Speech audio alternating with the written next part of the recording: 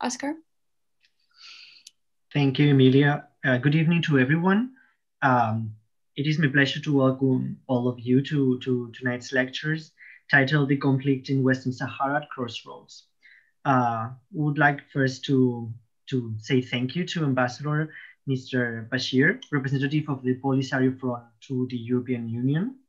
Dr. Oubi Buchraya is also a member of the National Secretariat of the Polisario Front, and he has also served as the Sahrawi representative to the Netherlands, the United Kingdom, and South Africa, among other positions.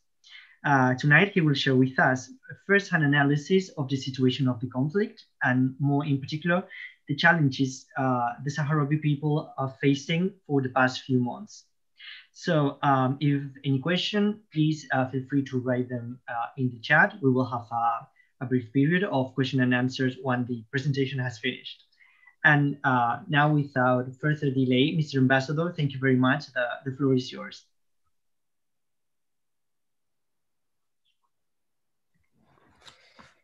Okay, good evening, everybody.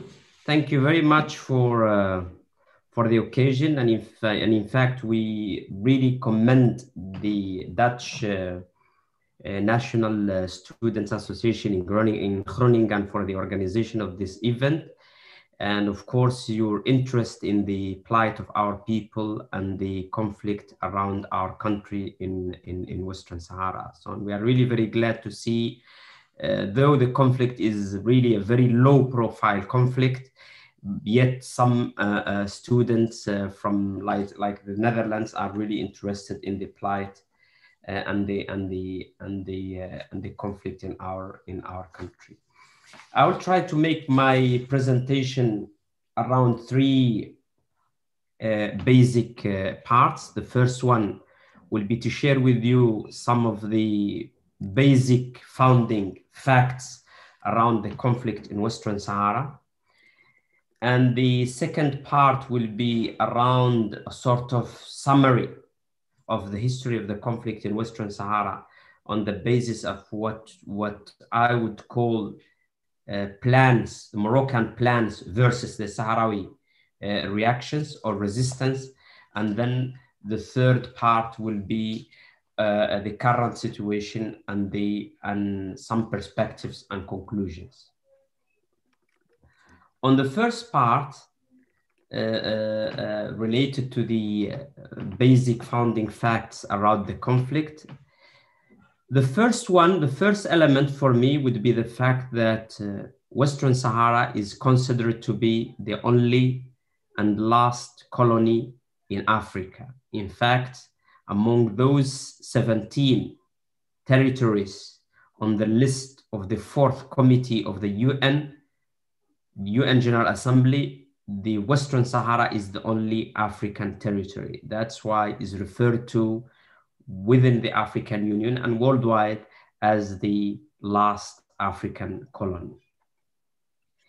The second element is the fact that Morocco, who is claiming some rights over Western Sahara, according to the international law, has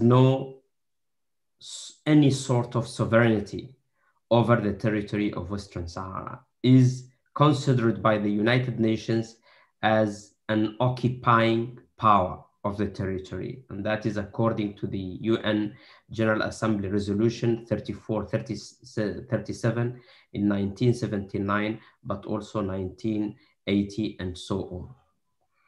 The two territories, the Western Sahara and Morocco, are distinct and separated territories according to the ruling of the European Court of Justice of 2016.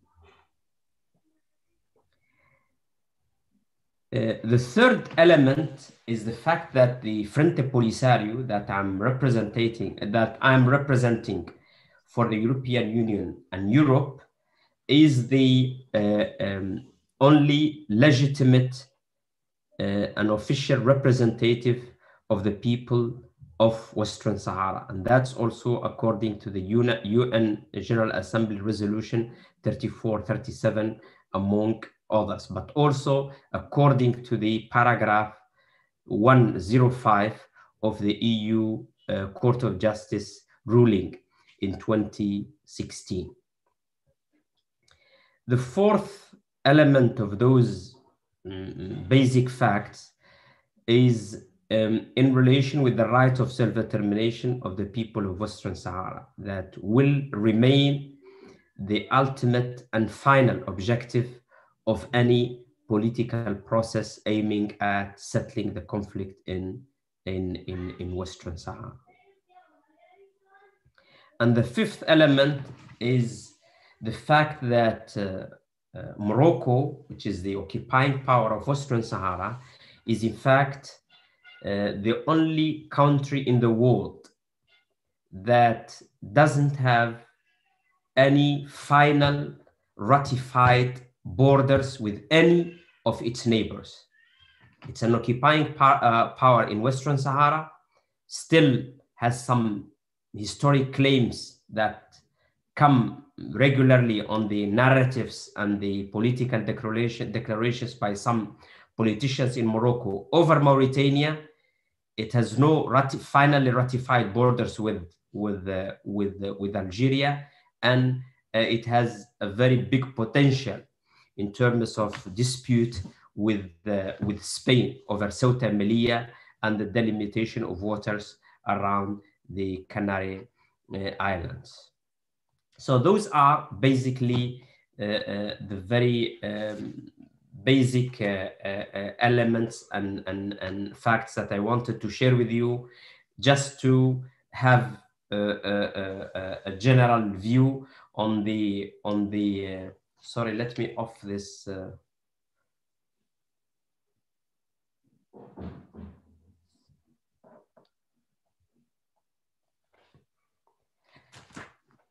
On the second part of the presentation about the history of the conflict, I'm not going to go back in history on details, but I sometimes summarize the history of the conflict in three parts.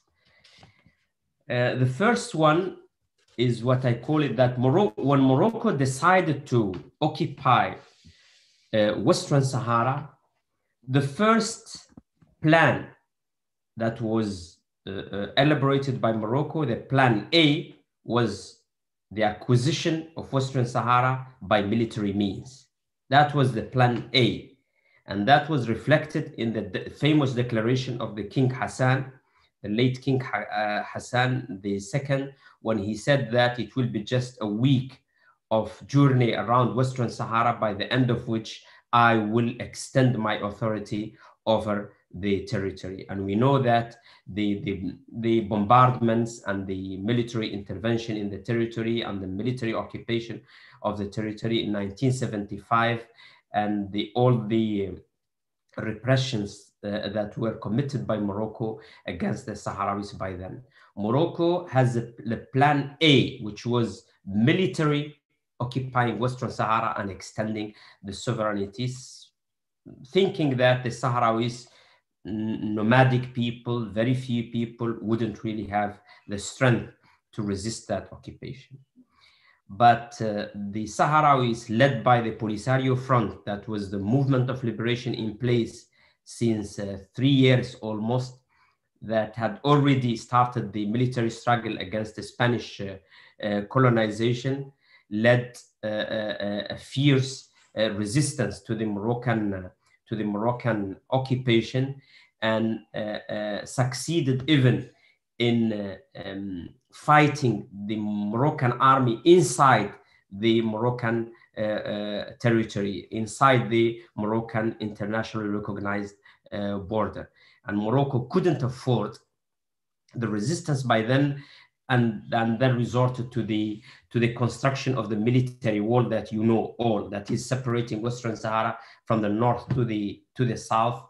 Very well fortified wall with mines, anti-persons and anti-tanks, fences, radars, and all of that. That was a proof of the difficulties that Morocco has to face the the rapid and the effective manner in which the Sahrawi units, the guerrilla warfare that was adopted by the Polisario in terms of attacking the Moroccan forces in Western Sahara. So Morocco, by 1990, was obliged to pay around, almost on a daily basis, around $10 million.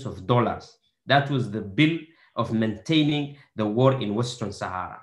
And it was something almost out of reach, something impossible really to sustain anymore for Morocco. That's why they decided to recognize the right of the people of Western Sahara to self-determination and enter in political process that was to lead to the organization of the referendum of self-determination, the ratification of the ceasefire agreement between the two parties, the Polisario Front and Morocco, under the auspices of the UN, and the deployment of a permanent UN mission to monitor the ceasefire but at the same time to organize the referendum of self-determination. So that was the plan A for Morocco, was the military plan. That was the first option for Morocco, but it failed in 1990, so they had to shift to the plan B. And the plan B was to extend or to have the sovereignty over Western Sahara recognized by the international community by a sort of rigged referendum of self-determination, getting the UN involved. But once the UN and the ceasefire is granted, so an effort to falsify the referendum and to rig it and to get the UN personnel involved in that. And I want you to really, and I really recommend highly that you read a testimony of Frank Rudy, who used to be an American ambassador and who was the chair of the Committee of Identification of the MINURSO, of the UN mission in the territory, a testimony that was presented in front of the Congress, the Foreign Affairs Committee, in 1994, where he was explaining how Morocco was trying to bribe everybody to to rig the referendum of self-determination. But by the publication of the list of the voters in 2000, where it was very clear for Morocco and for everybody that a referendum of self-determination organized on the basis of that list will lead certainly to the independence of the territory. That's where Morocco started also thinking of a plan C, instead of getting a referendum rigged, because the UN mission was not really cooperative in the sense that Morocco wanted, and also the system that was put in place prevented Morocco from getting that objective. So once the provisional list was published, Morocco got the final proof that winning a referendum is almost impossible. So they activated the plan C. And that was, the plan B was since 1991, the ceasefire and the deployment of the MINURSO until 2005. The plan C was from 2005 until last year, 2020. And the plan C, in fact, of course, the plan B and the will to get a referendum, the final declaration of the end of this plan, were when the king declared officially that Morocco will never cooperate in any way that will lead to the organization of a referendum of self-determination in Western Sahara. This was a formal recognition of the failure of plan B that was aiming at rigging the referendum of self-determination. The plan C from 2005 until last year consisted basically in putting as much as possible of obstacles in front of the UN efforts to settle the conflict in Western Sahara, and not being cooperative and making all sorts of problems to the UN mission on ground, that would generate a sort of diplomatic fatigue, by the end of which the international community would either abandon the efforts or seize the opportunity of the Moroccan plan as a sort of a way to settle the conflict. But by the end of 2019, especially 2018 and 2019, the mediation of Kohler, the former German ambassador, there was a sort of serious effort to settle the conflict on the basis of a very clear roadmap, which was the right of the people of Western Sahara to self-determination, and the international law and the implementation of the international law and the international legality. And from there, Morocco started really having also the feeling that the autonomy plan that was presented to the UN Security Council since 2007 didn't succeed to be adopted by the parties, failed. So that's why we saw the Moroccan unilateral decisions to expel the civilian component of the MINURSO in 2016, the AU, the African Union component office that was attached to the MINURSO in the same year. Also the attempts to pave the road around the area of Gargarat in 2017, some efforts that gave the impression that Morocco wanted to activate Plan D, which was a U-turn to the square zero, and the resumption of the military hostilities. And that was exactly what occurred last November on the 13th, because you would remember that 13th of November, after 3 weeks of peaceful demonstrations by some Sahrawi activists, the Moroccan army decided to invade that party, which is on the extreme southwest of Western Sahara, outside the Berm, occupying a new part of Western Sahara and extending the military wall exactly to touch on almost the border with Mauritania. And since then, for us, it was a very clear violation of the terms of the ceasefire. And we have been left with no choice but declaring the resumption of the armed struggle against the Moroccan occupation. And that's where we are until now. Military confrontation between the Polisario troops on a daily basis along the military wall that was constructed by Morocco to divide the territory in two parts. This is and at the same time, some Moroccan campaigns on the human rights activists to the intensification of the campaign against the human rights activists in the occupied part of Western Sahara. So that was basically a summary of the history of the conflict since 1975 until now.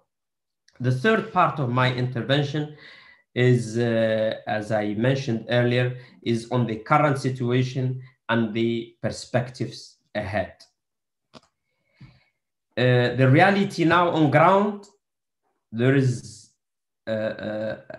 we have resumed the armed struggle against the Moroccan army after 30 years of a ceasefire that was ratified between the two parties in 1991 as one of the elements among a complete package that was going to lead to the organization of the referendum of self-determination. The referendum of self-determination was rejected by Morocco formally in 2005, and we have been left practically only with the ceasefire as the only element that was that was still in place from that peace plan.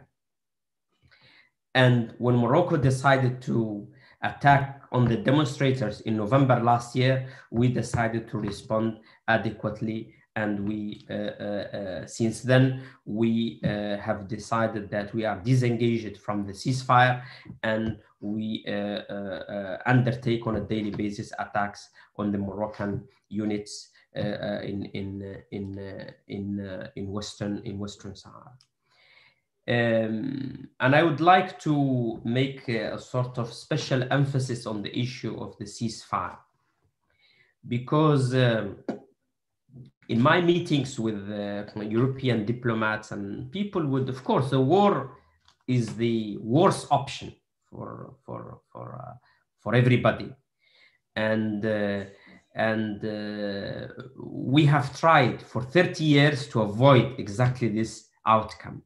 But seems that the Security Council and the international community in general didn't really want to exercise the pressure that was needed on Morocco to implement the agreement that we signed together, which is the referendum of self-determination.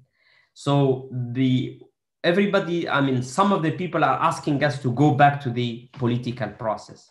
But since Morocco rejected the referendum of self-determination in 2005, there was not any political process going on. So all what was left is the ceasefire. And the ceasefire, we got the impression, especially during the last years, that it was just a way to maintain the status quo of the Moroccan occupation of our territory.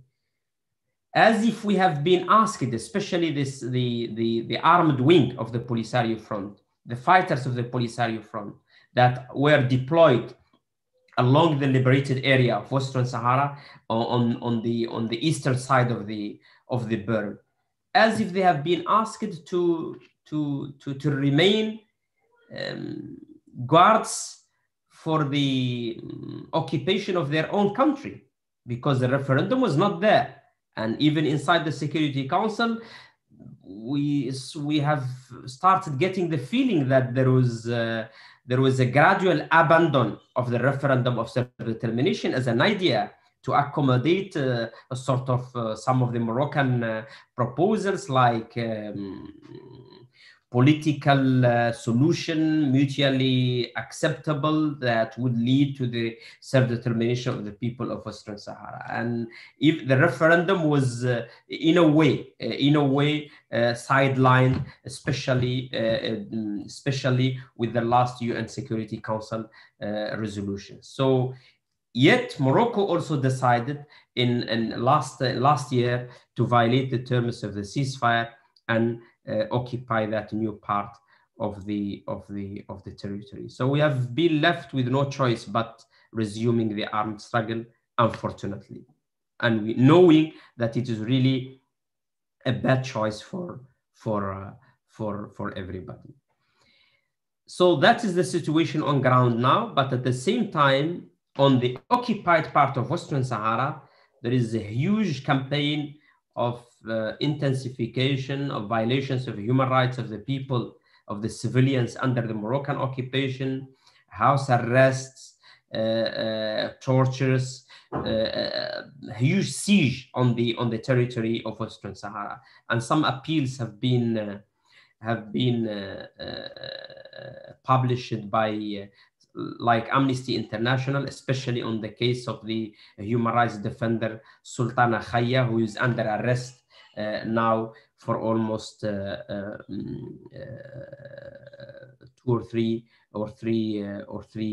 months. So it's a sort of revenge by the Moroccan authorities on the civilians under the occupation. Morocco, of course, is denying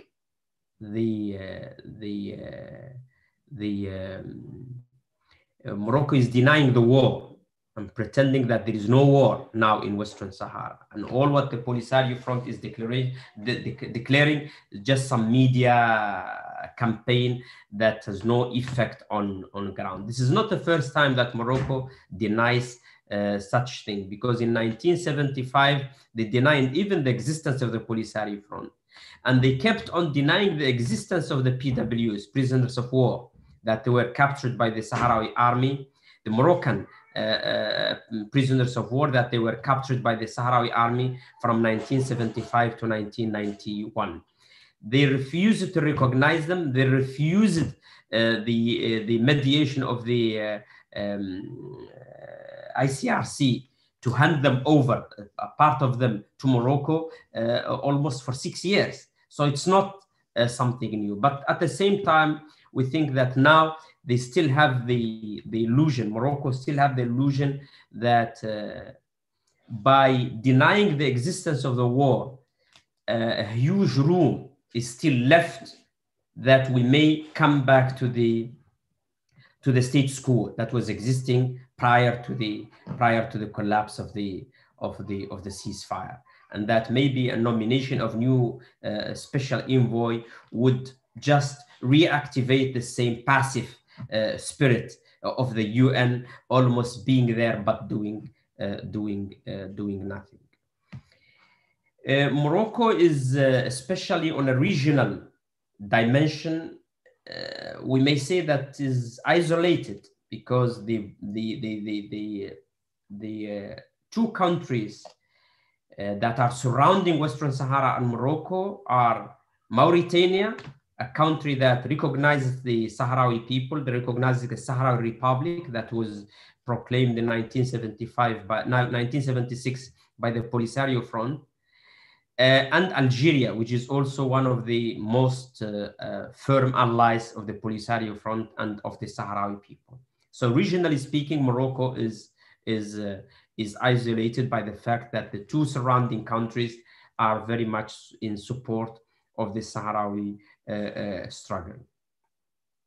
On the continental level, you would also recall that in Morocco was expelled or withdrew from the Organization of African Unity in 1984 to protest against the admission of the Sahrawi Republic by then, and was outside the African Union until 2017, where it was readmitted again, and thought that from within, Morocco can influence the position of the African Union and can have an impact on that role that the African Union was trying to do in terms of support of the people of Western Sahara, and the insistence that the UN should speed up the process.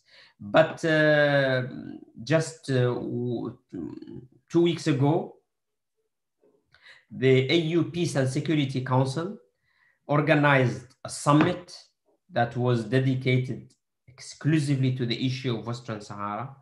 And you know that within the African Union, there is a council for peace and security.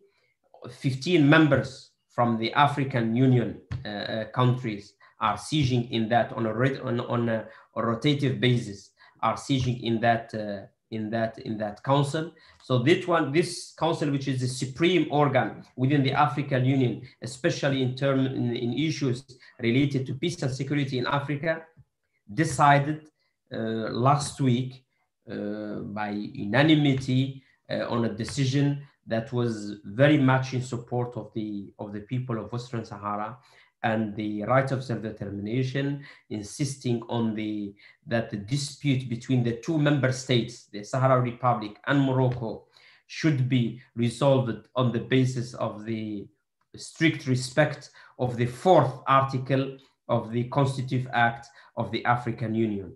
And the 4th article of the Constitutive Act of the African Union stipulates very clearly that there is a need to respect the boundaries inherited from the colonial era, which means that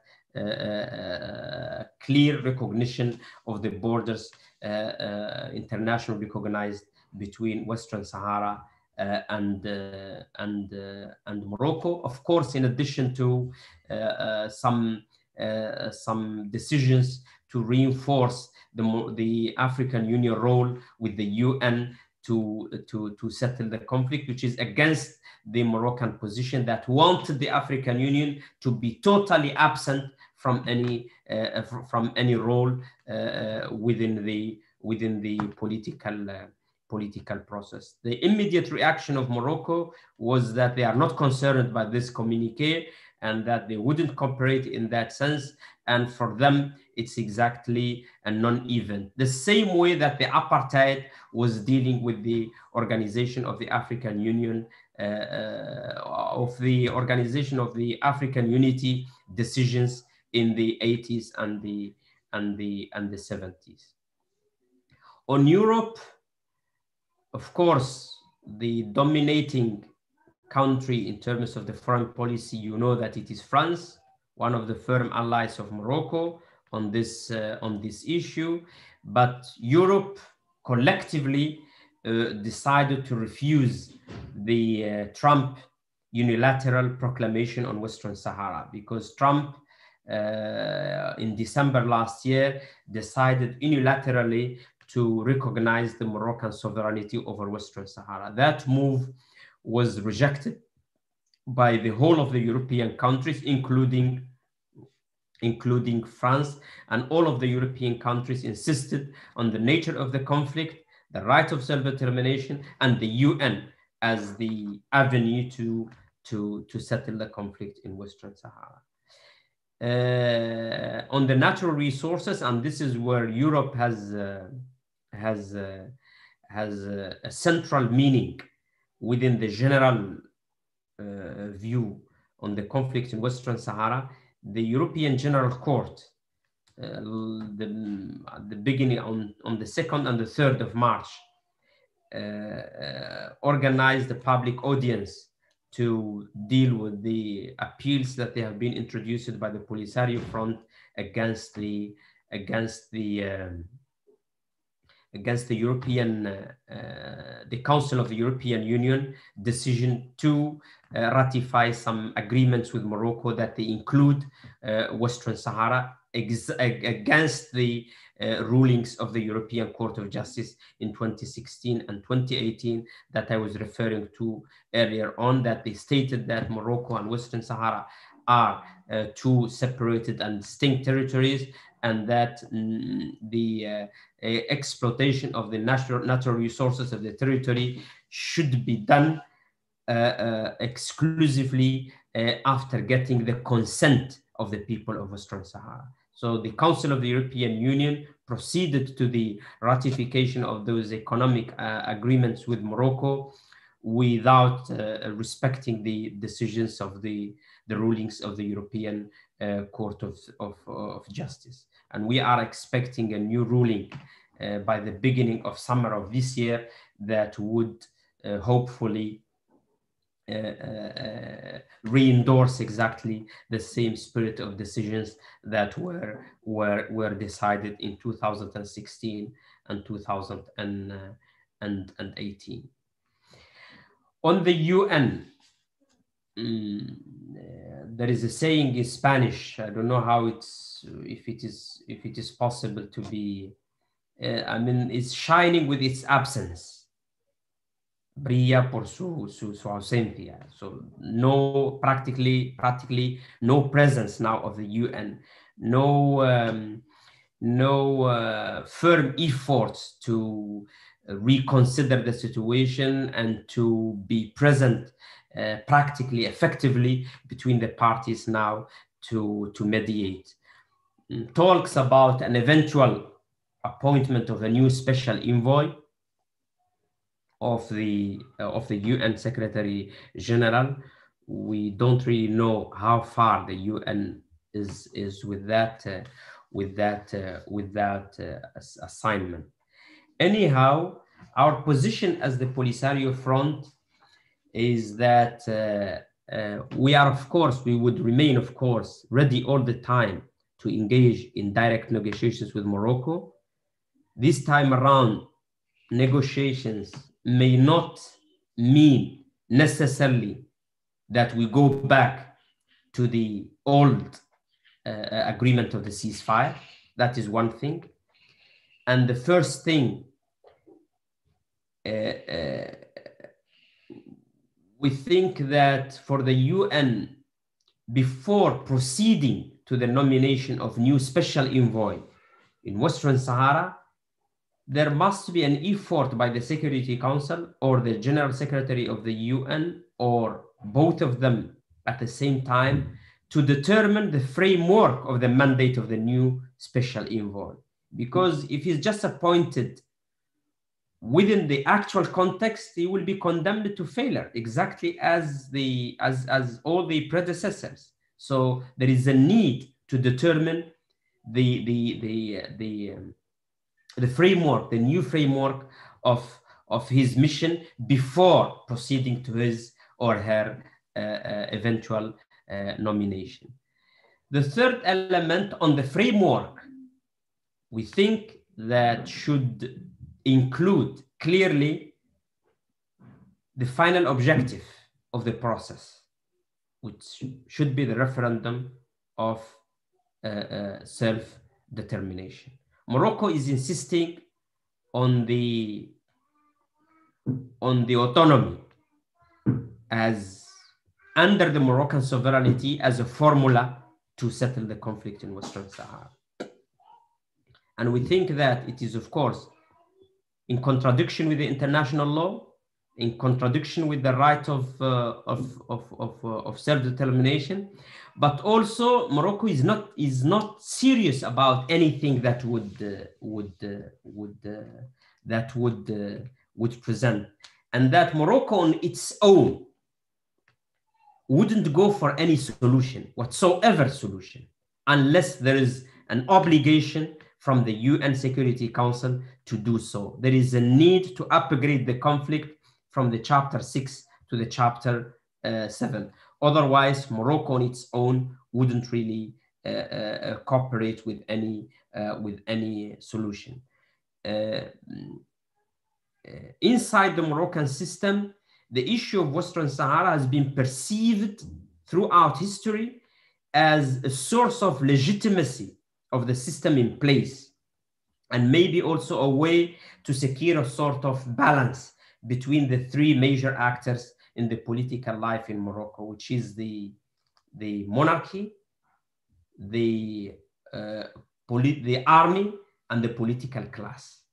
Because in the beginning of the 70s, you would recall that many successive military coups were going on in Morocco. The military coups were reflected a sort of deficit of the legitimacy of the system in place that was reflected in those, either in contestation, social contestation, or military coups.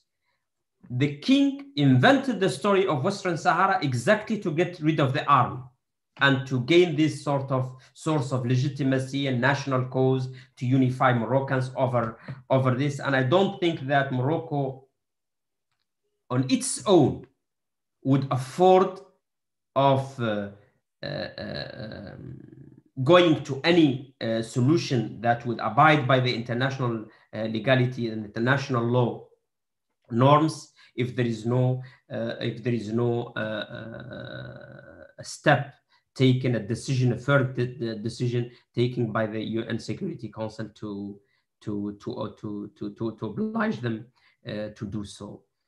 We have spent 30 years as Sahrawis waiting just for a single day of democracy, that we will be granted just one day to vote. 30 years, only one day to vote.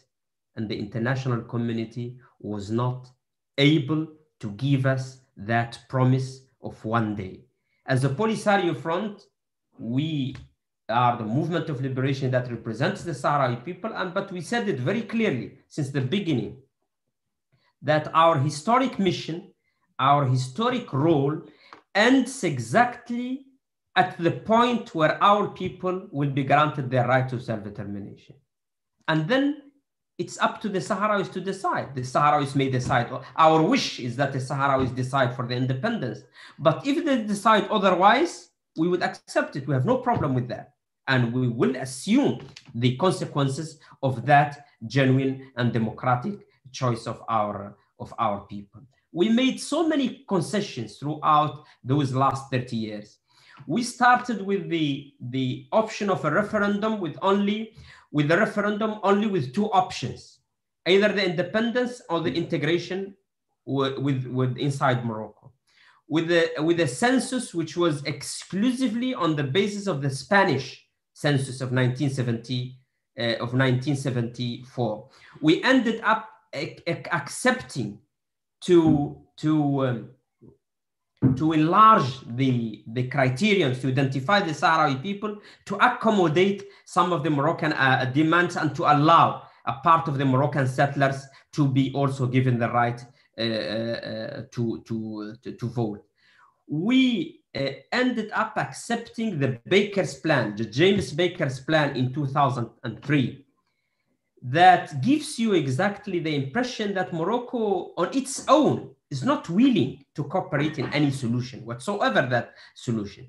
Because Baker's plan that was adopted by the Security Council in 2003 and was accepted by the Polisario Front consists in granting the territory an autonomy under the Moroccan sovereignty for a period between 4 to 5 years.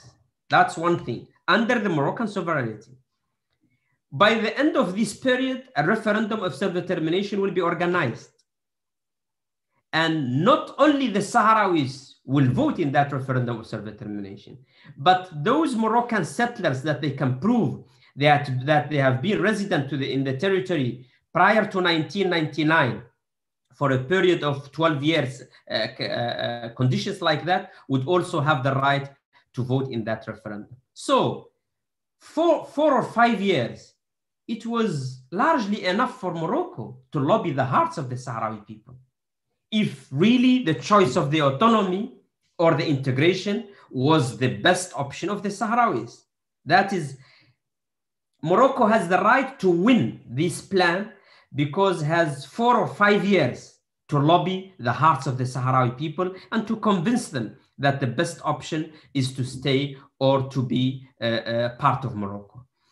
If Morocco fails to get the approval of the Sahrawi people, then still has another chance in the referendum of self-determination, where a big part of the Moroccan settlers will also have the right to vote. Yet Morocco refused this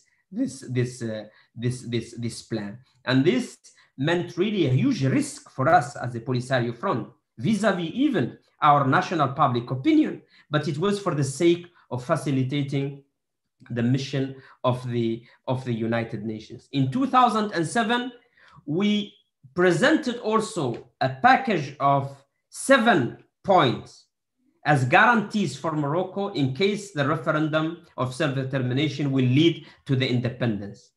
Those guarantees include massive regularization of the Moroccan settlers in the territory, giving them the Sahrawi nationality if the referendum will lead to the independence. Guarantees in terms of the security on the borders between Western Sahara and Morocco. But also, more importantly even, the possibility of the two countries for a joint exploitation of the natural resources of Western Sahara. We have been very conscious since day one that we have a part of the bill for peace that we have to pay. We have been very conscious of that, but Morocco was not ready to pay its part of the bill, not even to think about any way to cooperate to settle the conflict peacefully. So this is basically the presentation that I wanted to share with you, and I will be very glad to respond to any questions from you. Thank you. Thank you very much for the insightful presentation and the whole overview of the whole conflict and the situation. As I wrote in the chat, if you want to ask questions, you can just raise your hand. You can use the button that is I think they changed the Zoom version. It's not under participants anymore, but it's under reactions where you can raise your hand. Or at least on Mac, it's like that. It might be under participants if you have the older version or a different version. But you can just raise your hand and ask your question. If you don't want to actually raise your hand and ask the question yourself, you can send it to me in the chat and I can ask the question for you. So while I wait for other people to say if they want to ask a question, I'd like to ask you a question myself, which came up during your talk. And the question is about the Saharian people right now. What's their status in general? Like, are they considered stateless people? Or do they have Moroccan nationality? Or do they have something in between? So yeah, that's my question.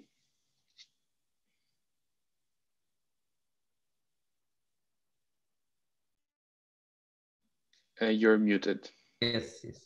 The Sahrawis under Moroccan occupation, they are, because contrary to the case of Israel, for instance, Morocco doesn't recognize itself as an occupying power. For them, Western Sahara is Morocco. It's not like Israel to the occupied territories of Palestine. This led them to put in place a policy of dealing with the Sahrawis as Moroccans. So for the Moroccan authorities, Western Sahara people under occupation are Moroccans as any other Moroccans. Of course, you would see that in terms of they introduced some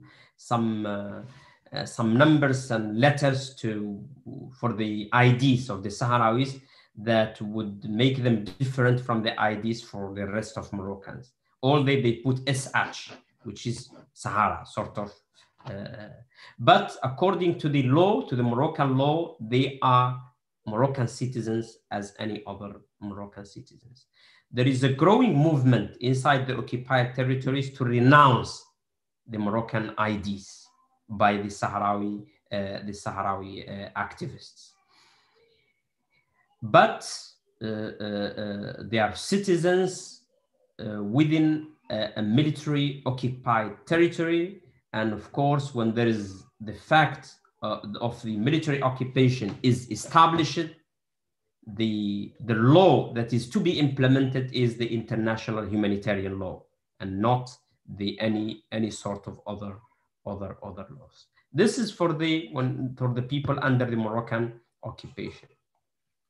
For the people in the refugee camps and in the liberated area are citizens of the SADR, Sahrawi Arab Democratic Republic, that was declared by the Polisario Front in 1976, because when Spain withdrew from the territory without properly decolonizing it, which means granting the people of the Western Sahara the right of self-determination, there was a legal vacuum left.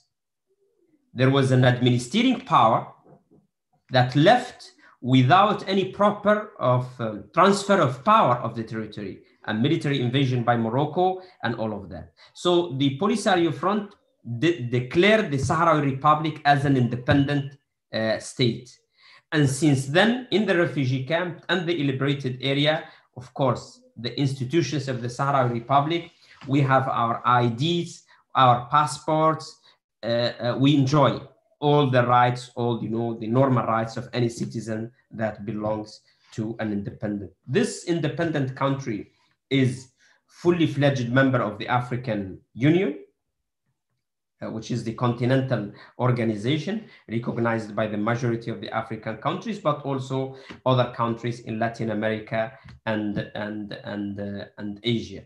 So, and we have embassies almost all over those continents. Of course, in Europe is a different case, because the European countries, they recognize the Polisario Front as the representative of the Sahrawi people, but they don't recognize the Sahrawi Republic as an independent state yet. But they don't recognize the Moroccan sovereignty over their territory either. So this is basically the status of the Sahrawis under occupation or in the refugee camps on the liberated area.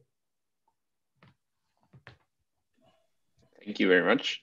I'll now pass the torch to Nina, who has a question. Yeah, thank you very much also, first of all, for the presentation. And since now you've talked about the Sahrawi people, I was wondering about the Moroccan people, because I think you made the stance of Morocco towards Western Sahara very clear, but I was wondering if that's something that only emanates from the Moroccan government in a sense, or is it something that's also widely shared among the Moroccan people? Is in fact a good question, because the opinion of the Moroccan people matters for us, and we think that it has been silenced since the beginning until now. At the beginning of the conflict, there was a movement that declared publicly the opposition to the official thesis when it comes to Western Sahara. The leaders have been sentenced to almost to death by the King Hassan, and many of them spent 25 to 30 years in prison. But from 1975 until now, because of course, you know, the democracy in Morocco and the freedom of speech and all of that, and the limitations in that sense. But the efforts, by the official efforts, managed to get only one point of view that transpired from the general reality of Morocco, and that was the one that supports the official position of Morocco. That was during the, especially for the last years. But since, I mean, especially since 2016 until now, with this possibility, especially on the social media, that the states, they don't have the monopoly anymore over the media, and that the social media, the people, they had the possibility to express themselves. We are gladly observing some of a growing expression by some Moroccan people of positions that ask for the respect of the right of the self-determination of the people of Western Sahara. And for them is a democratic choice, and that if Morocco is sure about the rights and about the Sahrawis, that they really want Morocco, let them ratify this in a democratic vote in a referendum. And now, as we speak, many Moroccan voices have started expressing this vision. Yet, the majority of the people that the regime wants to portray, they express exactly the same vision as the regime in place. But what they call it unanimity, I mean, throughout history, was not a parameter to confirm the legality of the cause of the regime in place, because we know that throughout history people rallied behind some theses of the governments in place that they have been later on proved to be not only wrong, to be criminal even. So I just wanted also to make a special emphasis on this. But we are very open and very optimistic that the Moroccan general public opinion will end up discovering the reality of the conflict, and discovering that there is an international law, and that the UN has a say on this, and that the right of the people of Western Sahara is the key word to settle this conflict, and that maintaining the conflict serves only the interests of the government in place, and not necessarily really the interests of the people of Morocco. Because if you see the investment in the Moroccan army in Western Sahara, the money that is invested there to sustain the occupation could have been invested in to improve the quality of life of Moroccans. And this is a story since 1975 until now, especially that we have been very open to put in place a mechanism of cooperation between the two states in the case Morocco would respect our will to freedom and to independence. Thank you for the answer. I have actually a question that is kind of connected to that, to what you just said, because I was wondering while you were talking about the goal right now is to have a second referendum, an actual referendum for the Sahrawi people. And I wanted to ask you, what should happen for Morocco to actually recognize it this time, if it happened again? What is, like, could, for example, the public opinion of Morocco pushing towards it be one of the factors that could help the government of Morocco actually recognize a referendum? Or would it have to be, for example, an external power, pressure from the UN or from the West in general, to actually push Moroccan the regime to accept any result of the referendum?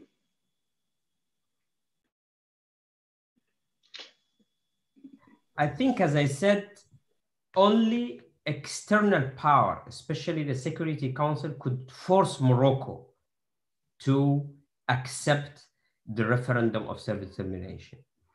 But at the same time, the Sahrawis, we are not gonna remain with the, we will assume our responsibility in resisting the occupation. And I think that the military action, the diplomatic action, and the resistance of the civil society under the Moroccan occupation, the three fronts at the same time combined would create a new reality, a new balance of powers between the Sahrawi people and Morocco that may force Morocco. Of course, we will need all the time an external pressure on Morocco, but the combination between the two things may force Morocco really to accept the referendum of self-determination. Because in 1991, it was not really the wish of Morocco. It was not Morocco on its own that decided, after fighting 15 years against the Sahrawis in Western Sahara, no, that I have discovered now that Western Sahara is a non-self-governing territory and that a referendum of self-determination should be organized. No, it was because of the resistance of the Sahrawi people and the fact that Morocco couldn't sustain anymore the economic cost of the war, but at the same time an international pressure that came in, especially late 90s and the beginning of the late 18th and the beginning of 90s. We hope that maybe we will have a similar context in which Morocco would realize that the best option for everybody is to go ahead for the referendum and allow the democratic choice of the people of Western Sahara to prevail.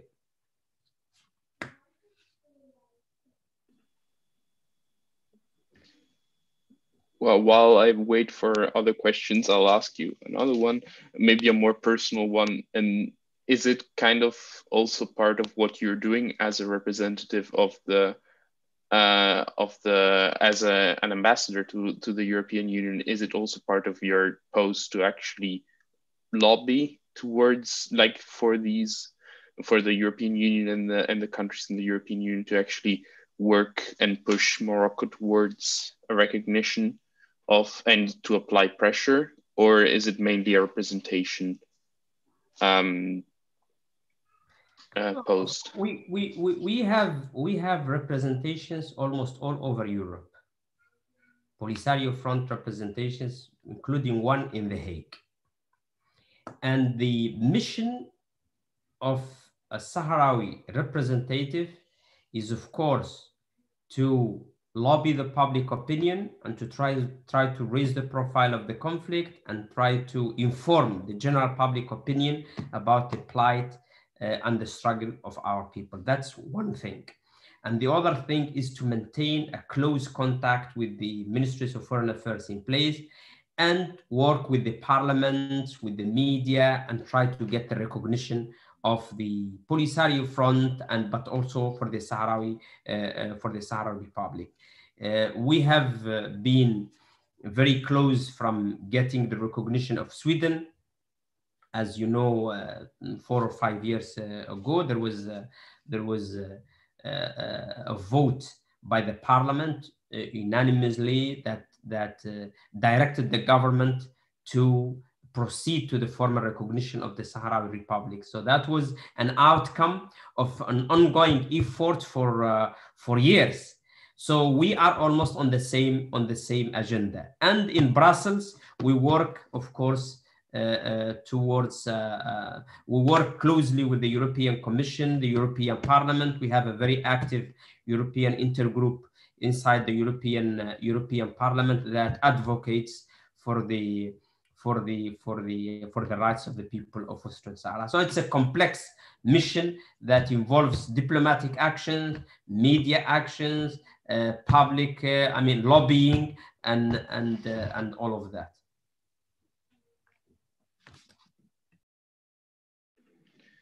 Thank you very much. Emilia has a question, actually.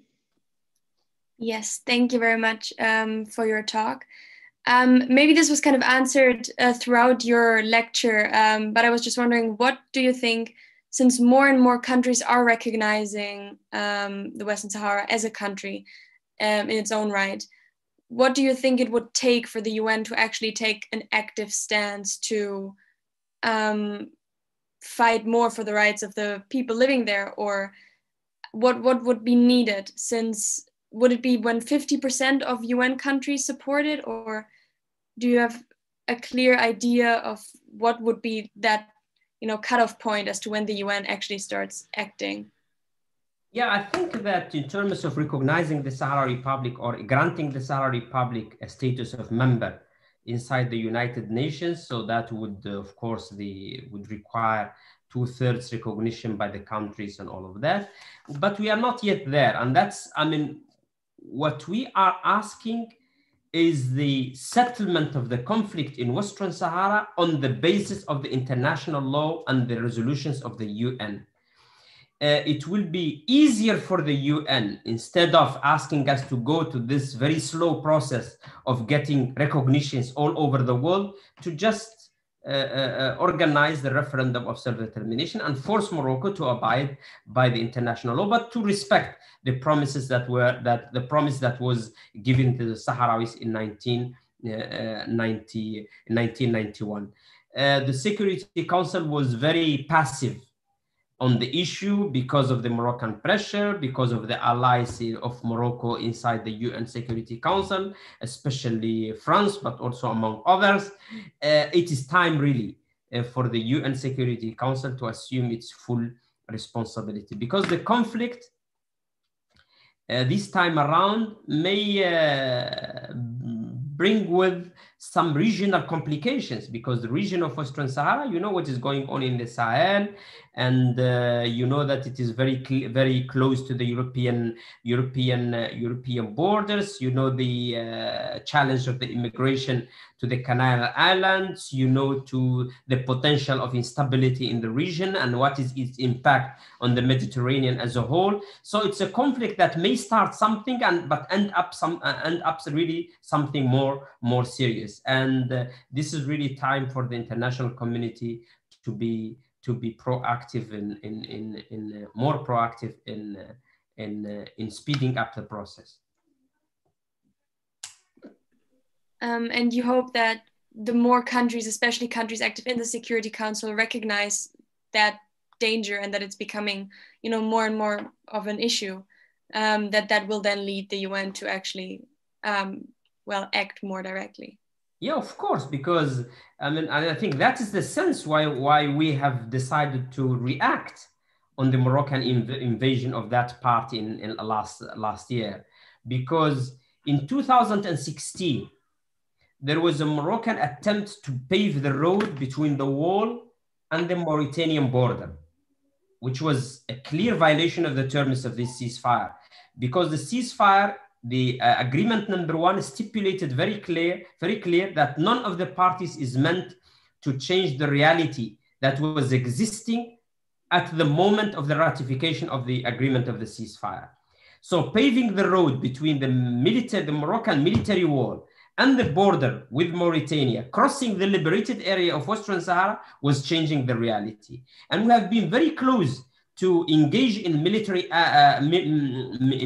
action against the Moroccan army in 2016.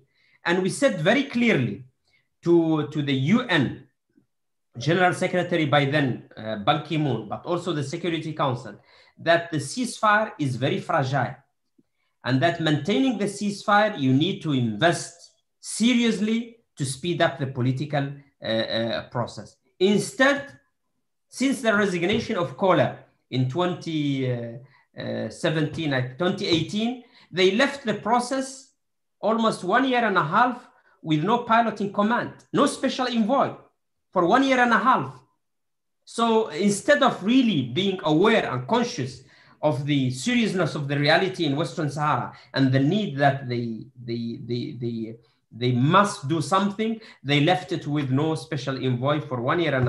And of course, the outcome was the resumption of the armed struggle and the ceasefire that is no longer there, with all the complications that will bring with. I think that the message now should be clear for everybody, that another way to tackle the conflict should be undertaken by the Security Council, different from the one that was existing during the 30 years that failed for it was very clear that because the objective was to settle the conflict. 30 years after the deployment of the UN mission, the conflict is still there. The Sahrawis they are still suffering. No referendum of self-determination. Even on very basic issues like the human rights of the people under occupation. Inside the Security Council, they were not able to give a mandate for the UN mission to monitor the human rights in the territory, because Morocco presented its veto against this. Because Morocco knows that once the Sahrawis under occupation feel a sort of protection by the international community, a huge uprising will go on in the occupied territory. So the MINURSO and the UN, no movement at all to accomplish their mission. No referendum, not on the issue of human rights. Natural resources are still plundered of the territory exactly in front of the eyes of the UN. And we have been there 30 years waiting for this. So for us, we have been left with no choice but trying something else. Yes, definitely. I had a question actually related to this. And do you think that actually for example, the 1.5 year vacancy of the mandate of the mission might have been a response to, or like a consequence of the US position changing with the Trump administration? And because you said in the lecture that the Trump administration actually brought, recognized Morocco's sovereignty over Western Sahara. Why do you think that happened? Was it just a political push for the US to actually get Morocco to sign then the Abraham Accords and the recognition of Israel? Or was it an actual policy shift of the US, and thus how did it affect Western Sahara and in general the whole region? I think it comes within exactly the Abraham Accords. There is no doubt about that. It was the price to be given to Morocco to normalize with Israel. That was very clear for everybody. Blinken, the new Secretary of State, in his first appearance in front of the Senate, said it very clearly that the incentives that were given to some of the 4 Arab countries that decided to normalize with Israel, especially that those that defy the international norms, should be reconsidered. That was an explicit reference to the issue of Western Sahara, because inside the US, the political class, some very prominent political personalities, all of them expressed some very firm views to condemn the Trump unilateral decision to recognize the Moroccan occupation or sovereignty over Western Sahara, because the US was the pen holder inside the Security Council on Western Sahara. The US was the country that drafts all resolutions on Western Sahara. It has been granted that status because of a position that was adopting. That allowed us to be in a position where the two parties can at least have a sort of trust in it. Now that position is no longer there, because the US decided to recognize the Moroccan sovereignty. So if you decide to recognize the Moroccan sovereignty over Western Sahara, there is nothing left, because the core of the issue is the final status of the territory. When you decide the final status of the territory that belongs to Morocco, nothing is left to negotiate or to speak about. So that is one thing. And the other thing, the position was in contradiction with some founding principles of the foreign policy of the US, especially the right of self-determination. You know that the President Wilson was the one that championed all of this. You have also the prohibition of the acquisition of territories with force. That was also one of the founding principles of the foreign policy of the US. The two principles were largely violated by Trump's proclamation. And then the UN Secretary General, the major allies of the US all over the world, all of them denounced that proclamation. It came within a very narrow vision on Abraham Accords, yet Morocco even didn't honor its engagement with Trump proclamation so far, because we remember that in Trump's tweet there was reference to the establishment of full diplomatic relations between Morocco and Israel. Full means opening 2 embassies. That is one. Yet we didn't see any embassy, not in Rabat, not in Tel Aviv. And of course, Moroccans, they want to play with that to secure a sort of continuation of the same stand with the Biden administration. But we said it from the first day that the decision wouldn't alter the nature of the conflict in Western Sahara as a decolonization conflict, wouldn't have any impact on the right of the people of Western Sahara to self-determination, and would certainly have no impact at all on our determination to carry on with our struggle to liberate our country.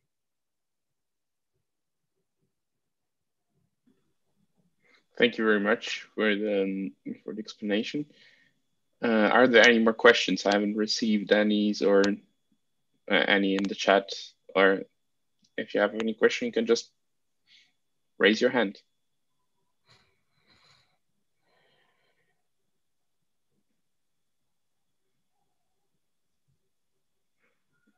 If not, I'd say we can.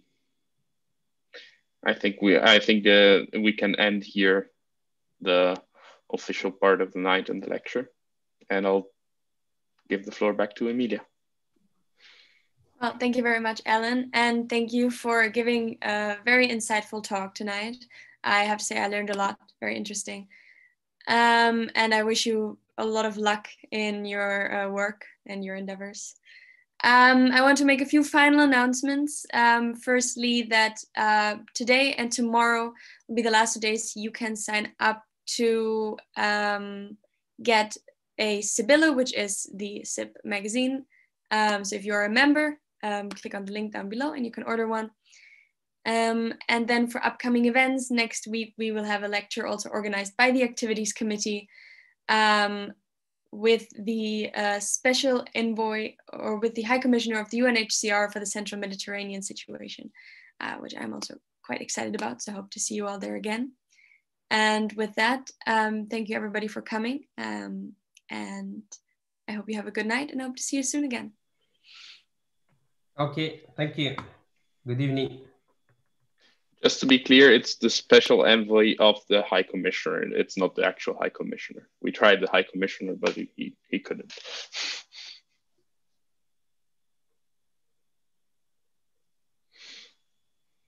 I'm sorry, I seem to have disappeared in the middle of my talk.